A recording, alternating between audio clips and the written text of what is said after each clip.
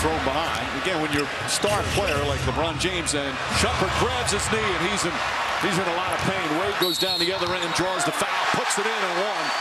But the rookie Shumpert landed awkwardly, and he is really in some pain right now. Mike Woodson and several Knicks come out to check on him. Woodson, who affectionately calls Shumpert Rook. He's so high on this talented player out of Georgia Tech, who's had an unbelievable rookie season.